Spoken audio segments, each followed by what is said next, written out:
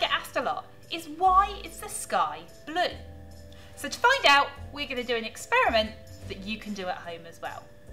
For this experiment, you're going to need a glass of water, a little bit of milk, a spoon and a torch.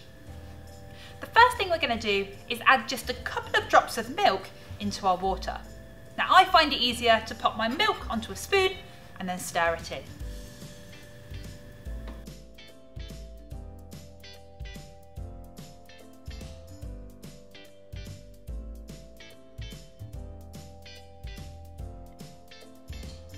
So when we add the milk to the water, the milk particles are suspended. And this means that when we pass a light through it, like our torch, we're able to see that light beam because the light is scattered.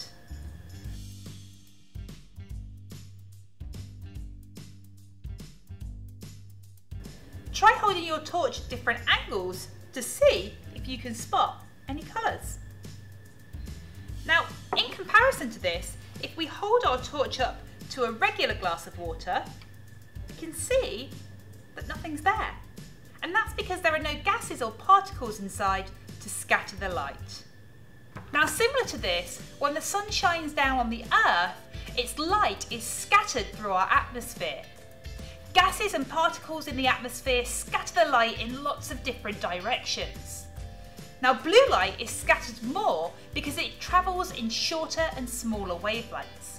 And this is why we see the sky as blue.